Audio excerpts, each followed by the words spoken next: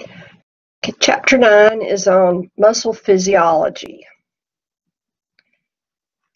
Okay, first we're going to review through the types of muscle. Skeletal muscle is your voluntary muscle. It is attached to bones or skin. It's striated, very powerful, and most of what we're going to talk about is going to be skeletal muscle in this chapter.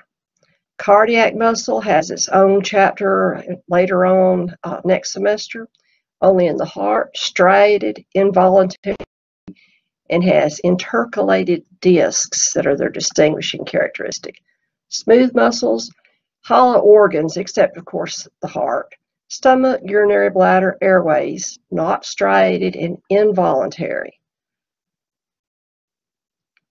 So as you look at your skeletal muscle, you can clearly see the striations or stripes, the multiple nuclei here, and each muscle fiber or cell, we call the cells fibers, is the length of the entire muscle.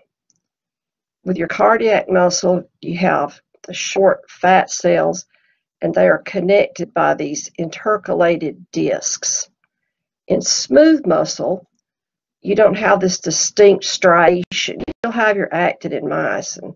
You just have individual little cells, and they have the same fine-tuning control that you have with the other types of muscle. Okay, all muscle has specific characteristics.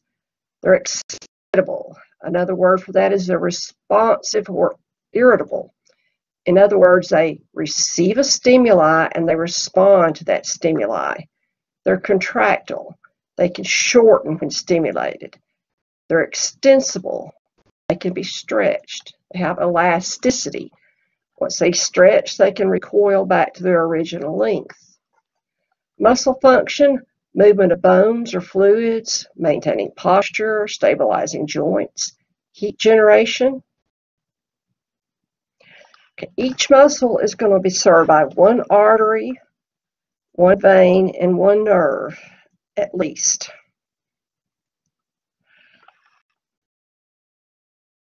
Muscle, this is again skeletal muscle, has connective tissue sheaths that give it a strength and also a connecting point.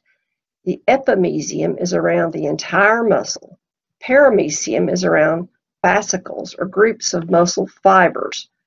And as you remember, we don't say muscle cell, we say muscle fibers because you think of cells as being little bitty things, but whereas a muscle cell is the length is tremendous where it's microscopically thin.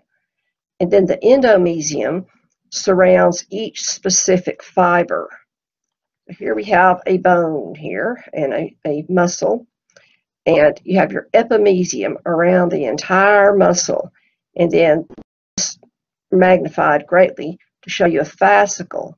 And the fascicles are wrapped by paramysium, and then each individual muscle fiber is wrapped by an endomysium. And then within that, we have our sarcolemma, and then within that, we're going to have our myofibrils. Now, these continue, all this connective tissue here, at this level, at this level, at this level, joins together. They go the length of the entire muscle, and they join together to form the tendon to make that muscle strong.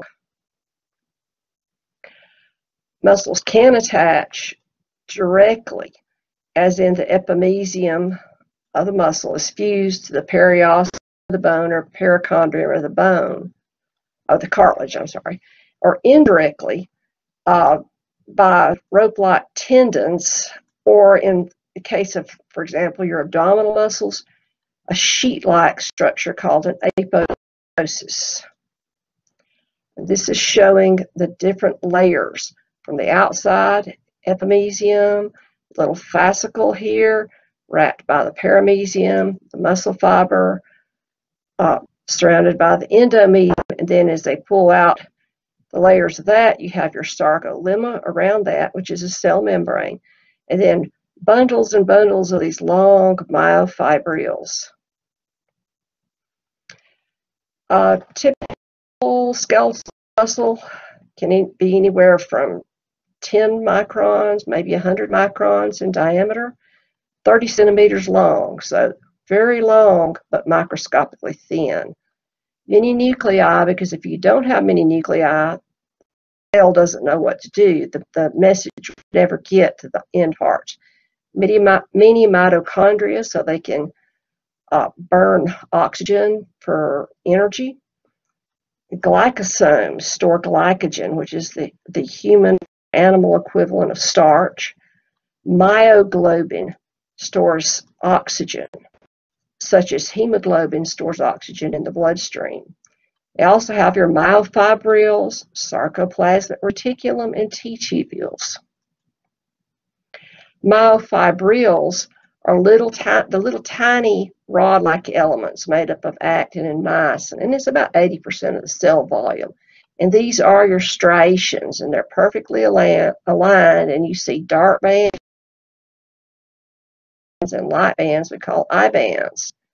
So dark, light, myofibril. Here, each of those, and you see they're aligned with each other. So you can see the whole streak of light and a whole streak of dark. A sarcomere is the smallest functional unit of a muscle fiber. It's the region between two Z discs. It's composed of thin and thick myofilaments made of contractile proteins called actin and myosin. So you see your thin myofilament is your actin, and it's represented by this blue here.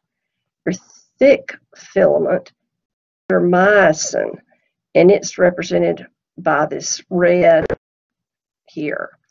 So you have a cross from one area here, a Z disc, to Z disc, and then your M line. So here, Z disc to Z disc. So it's basically in the middle. A Z disc is in the middle of the light I band, and it's called a Z disc because it comes together like a Z, as you see here. Okay, the myosin are the thick filaments, and it has tails, two interwoven polypeptide chains, and then heads, which are smaller, lighter polypeptide chains. And these are the cross bridges during contraction that have the binding sites for actin, binding sites for ATP, and then also enzymes to break down the ATP. Actin is a twisted strand of a fibrous F protein, actin.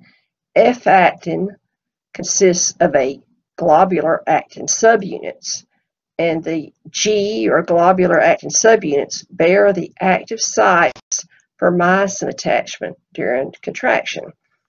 Troponin and tropomyosin are actually regulatory proteins that block the binding, that block the cross bridging. So if you have actin and myosin, they can't contract, where when this troponin and tropomyosin are gone, then you can get the cross bridging, like from here over to here, so that they are shorter. This is a good picture here. You can see the details. Let me get my little hand out here. Here's your heads, the binding site here, and this is a better image of it. And then this is your actin, tropomyosin, troponin, and the troponin and tropomyosin are blocking out the binding sites, actin. Now, sarcoplasmic reticulum.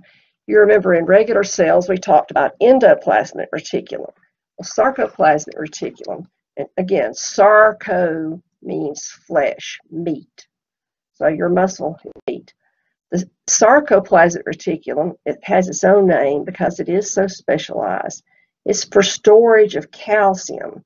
As long as calcium is within the sarcoplasmic reticulum, the muscle contraction is not going to happen. Now, we also have T-tubules here that are attached to the sarcoplasmic reticulum. and they respond to waves of electrical force and let the calcium out. When the calcium is let out, then you can get the troponin and tropomyosin blocked off and allow cross-bridging. Now, contraction does not necessarily cause a shortening of the fiber. You have to be able to have the tension of the cross bridges is going to have to exceed the opposing force. And in class, I asked someone to knock the building down with their hand, and they declined to even try because they knew that the force they could use with their hand would be overwhelmed by the force pushed back by the actual building, thankfully. Sliding filament model of contraction. In the relaxed state, thin and thin filaments only overlap slightly. During contraction, due to the calcium coming in and moving the troponin and tropomyosin, myosin heads bind to actin, detach, bind in, so they propel towards the center, towards the M line. H zones shorten, sarcomeres shorten, the entire cell shortens, because as each sarcomere shortens, that causes the entire cell, the muscle, to shorten. This is showing the uncontracted state here. You have the myofilaments are not binding. Now here, you can see the muscle is much shorter, and you're in a state of contraction. To get a contraction, you have to have certain things. Activation, it's a nervous stimulation at the neuromuscular junction. And then excitation, contraction, coupling is going to be the generation of an action potential along the sarcolemma. Now, an action potential is similar to an electrical current, and it's caused, well, we'll go into the details of what causes it, but you get the activation by the nerve, releases a neurotransmitter, which causes the action potential, and then the action potential results into intracellular calcium levels rising. Skeletal muscles are stimulated by somatic motor fibers. They travel from the central nervous system down to skeletal muscle, and each axon has several branches that enters the muscle. So the axon is actually the transmitting part of the nerve. So if this is a nerve cell body, the axon goes down this way, and it sends the message out to the muscle. Each axon ending forms a neuromuscular junction with single muscle fiber. Now, the neuromuscular junction is situated about halfway along the muscle fiber, and you have a cleft, synaptic cleft, and it has gel or fluid-filled space, and vesicles that contain the neurotransmitter acetylcholine are released into that space, and the sarcolemma has acetylcholine receptors that then start the whole action potential process. But this we're actually starting up here at the nerve. This is the axon of the nerve. That's electricity or negativity is flowing along this direction. Now it's blown up bigger as you get to the end of your nerve. It triggers a voltage-gated channel that lets calcium go into the cell. Anytime something lets calcium get into the cell, things happen in that cell. And in this case, little packets of acetylcholine are going to be released at the neuromuscular junction, and they're going to bind to receptors. So think of a ball being pitched across the neuromuscular junction, and when you get to the sarcolemma, it actually binds. And that opens a ligand-gated channel, which ligand means chemical. So acetylcholine binds to the ligand-gated ion channel, and it lets sodium flow inward and potassium gets outward. But we're not going to worry too much about potassium because it gets in and out and in, and it's continuously being moved around. But sodium diffuses into the cell. The interior of the cell becomes more positive and therefore less negative. Now, as you get less negative, less positive on the outside, this is going to be our cell. This is the inside. As you get rid of all the positives and they go into the cell, what you're left behind with is negative. So as you get enough of this negative, you have a local depolarization.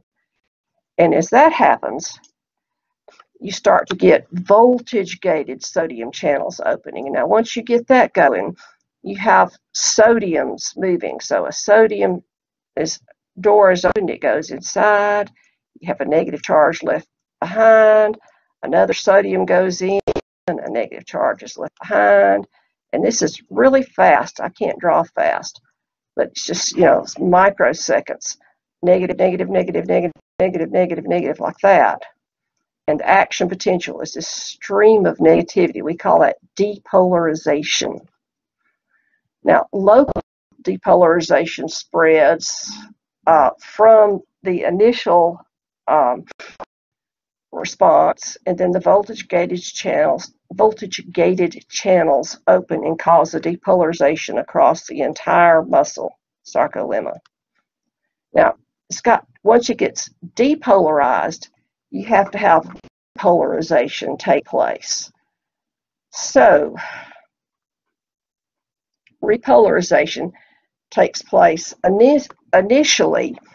Sodium channels close and potassium-gated channels opened, and potassium will leave the cell. Now, at that point, you have positives on the outside because potassium is also positive, but you can't have another reaction, another muscle contraction, until the ionic condition is reinstated. Potassium cannot take the place of sodium, so you continuously have this sodium-potassium pump in the cells. Grabs the sodium, throws it out of the cell, picks up a couple of potassiums, throws them in. This goes and takes place continuously.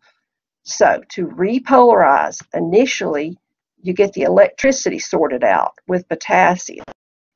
But just like before you can knock over dominoes again, you can't have another action potential until the sodiums are put back outside of the cell by the sodium-potassium pump. Now, acetylcholine is going to be broken down rapidly at the neuromuscular junction by an enzyme called acetylcholinesterase. And this keeps the muscle from continuing to contract over and over again. Now, if you did not have this acetylcholinesterase, then you would have continuous contraction to the point of seizuring. And this is what sarin gas does. It blocks acetylcholinesterase. So you have acetylcholine just constantly zapping that neuromuscular junction. So muscles of respiration, all the muscles in the body are starting to contract. Eyes are constricted. Now, one thing about acetylcholine, cardiac muscle is backwards. It actually slows down when acetylcholine stimulates it. So the patients with sarin gas or a lot of modern insecticides are going to die because they do not have acetylcholinesterase, because pesticides, not all of them, but some pesticides destroy acetylcholinesterase. Sarin gas destroys acetylcholinesterase. Okay, now we've already gotten our action potential going down the line along our muscle, but we haven't gotten it hooked up to causing a contraction yet. So we got to have our excitation contraction coupling. The action potential is propagated along the sarcomere to T tubules, and T tubules actually release, here's our T tubules. Let's see if I can see it. You have T tubules here. They're actually tripped by the voltage, and they open up doors and let calcium out. So calcium is freed into the cell. This is a better picture. This opens up calcium, lets it be free in the cell. Now, once you open up the calcium, it's going to bind to this tropomyosin blocking site. And then troponin and tropomyosin are going to be moved back, and you're ready for activation, and you can get muscle contraction at this point. As you see, this is starting to cross bridge. This also takes ATP. So low intracellular calcium, tropomyosin blocks the active sites. Myosin heads cannot cross bridge, and the muscle fiber relaxes.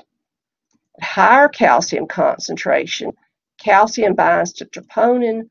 Troponin changes in shape, pulls tropomyosin out of the way. You do get a cross bridging, and when nervous stimulation ceases, calcium is pumped back in to the sarcoplasmic reticulum, thus ending contraction. And this is just a little picture of the contraction. Bridge, it moves over and moves over, and all this uses ATP. And putting the calcium back into the sarcoplasmic reticulum also uses ATP. And when people are dead, they're not able to have any ATP made, so therefore they go into rigor mortis. Okay, disease process involving the neuromuscular junction. Myasthenia gravis has actually been found to be a series of disease because it's not just one antibody that's made, but multiple. But the immune system produces antibodies that block acetylcholine receptors. Now, since this is an overzealous immune system, you give immunosuppressants. You can also give acetylcholinesterase inhibitors. They leave more acetylcholine in the neuromuscular junction, and that allows the muscles to have more contractions. Principles of muscle mechanics. The same principles that apply to a single fiber apply to the whole muscle. And contraction produces tension, and then the force is exerted on object to be moved.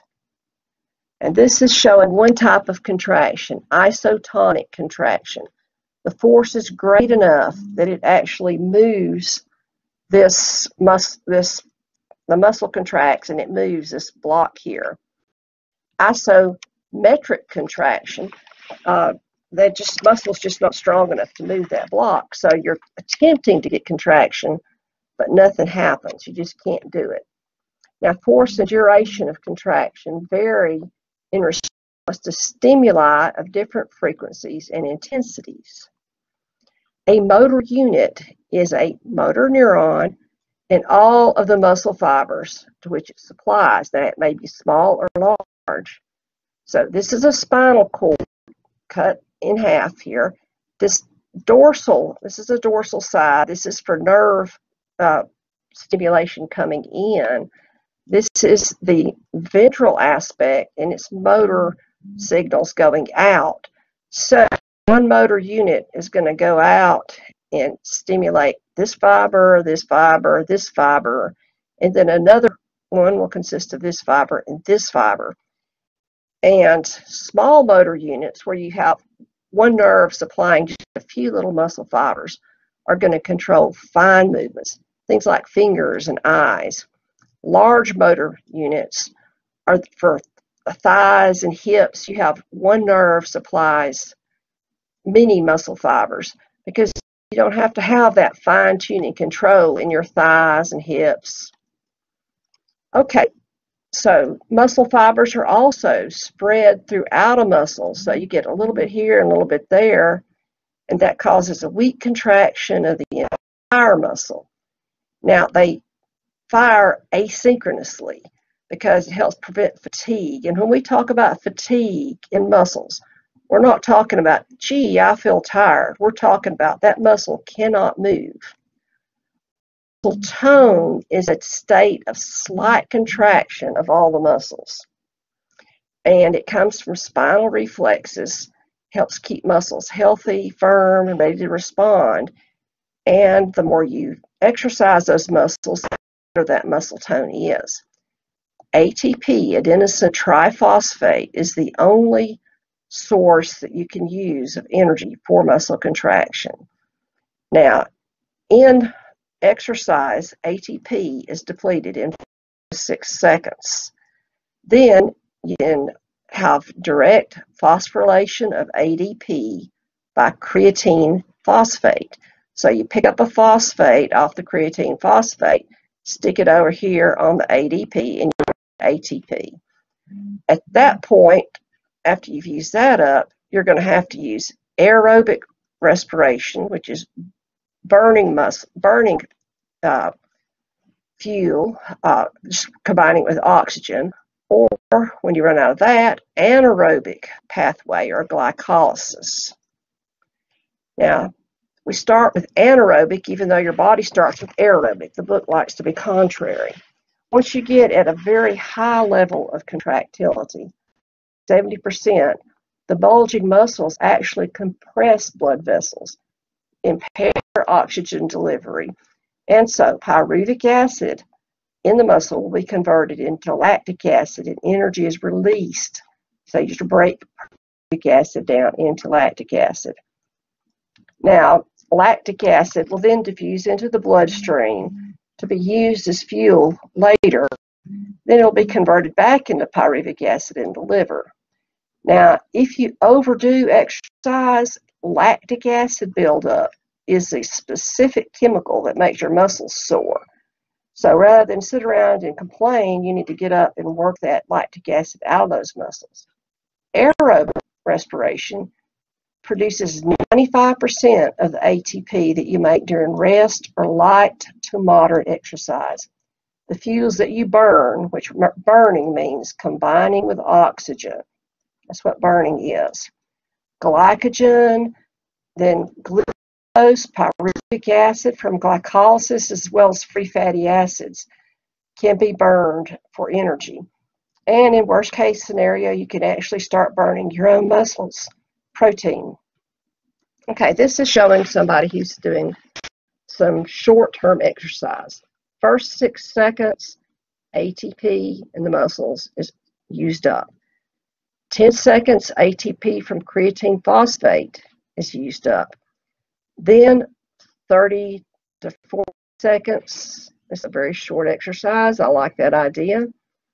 The glycogen stored in the muscles is broken down to glucose, and then it's oxidized to create ATP.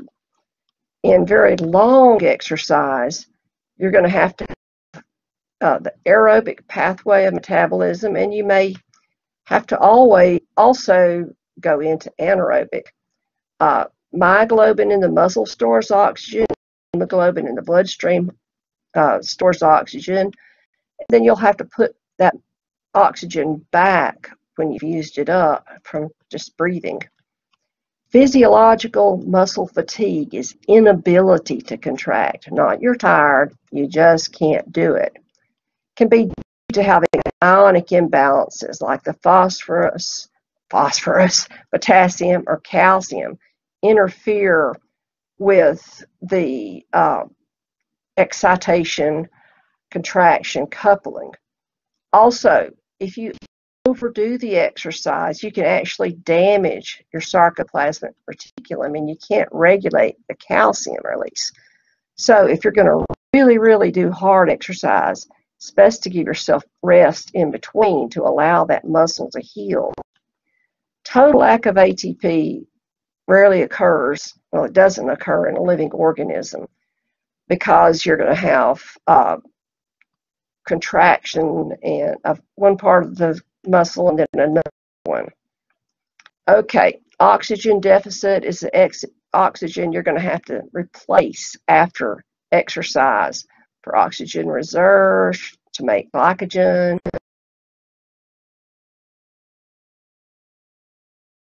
Put back together, and you're going to have to convert lactic acid to pyruvic acid. then glucose and glycogen.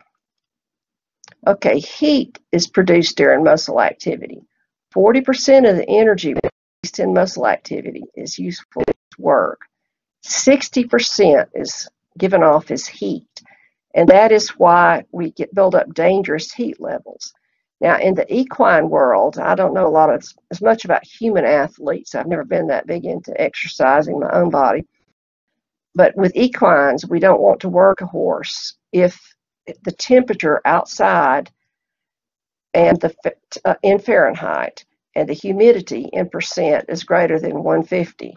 So if it's 100 degrees outside and it's 50% humidity, that's Fahrenheit, and 50% humidity, and you work that horse anyway, he may have a heat stroke. And I feel pretty certain that we're going to have a heat stroke before the horse does. Okay, force of contraction is affected by the number of muscle fibers that are stimulated. We call this recruitment. Also, the size of the muscle fibers. Now, as you exercise, resistance training is going to cause hypertrophy of the muscles. You don't build new skeletal muscles, but you do build up each muscle fiber, so you don't get new ones, bigger ones. Okay, next slide.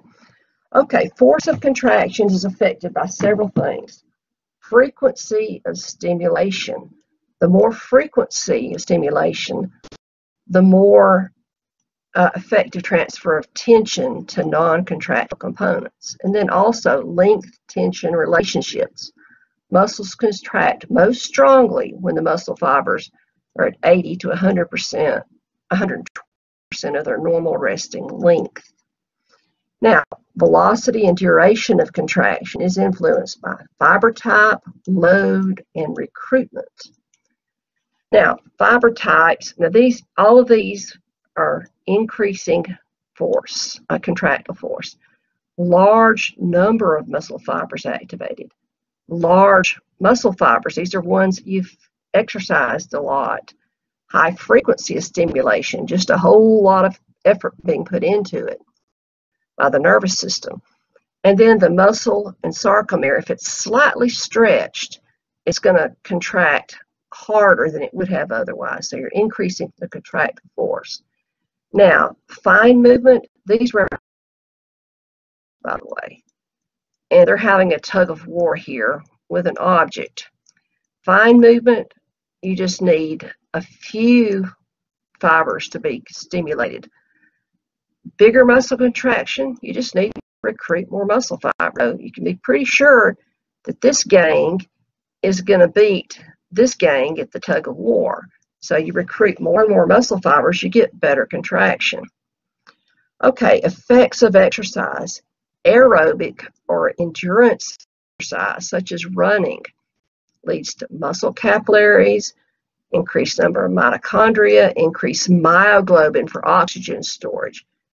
It results in greater endurance, strength, resistance to fatigue. You may change your fiber type until where you have faster oxidative fibers.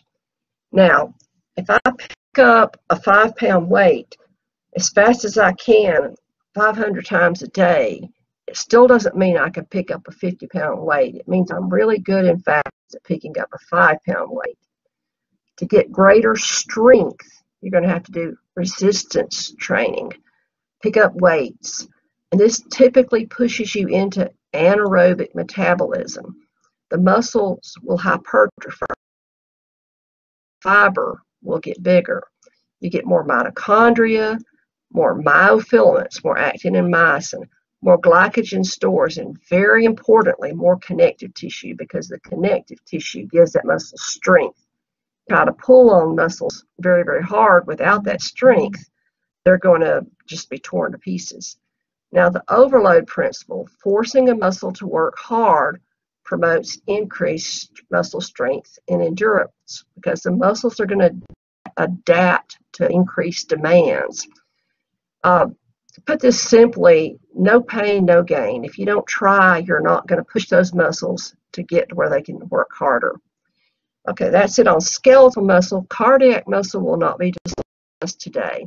Smooth muscle is in the hollow organs, except the heart, and it's things like guts and your insides.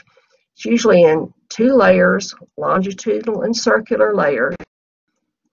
And we see here a piece of small intestine. You have an outer longitudinal layer and an inner circular layer. This is the mucosa of the small intestine. And they contract back and forth. You get peristalsis, which is movement, contractions and relaxations of the smooth muscle that mix the substances throughout the lumen of hollow organs. When the longitudinal layer contracts, the organ dilates and shortens. When the circular layer contracts, the organ constricts and elongates. Innervation of smooth muscle, instead of the somatic nervous system like we had in the skeletal muscle system, we have the autonomic nervous system. You don't get to decide how fast your guts contract. They're innervated by the autonomic nervous system, and rather than having the same type of neuromuscular junction, you have actual varicosities, little bulbous swellings that release your neurotransmitter, which will still be acetylcholine. So here's your autonomic nervous fiber, and you see it branches out, and you get these little balls, and they all release acetylcholine, and you still get your sliding filament model going, and but it's not fine-tuned controlled. Slow synchronous contractions, and the cells are electrically coupled by gap junctions.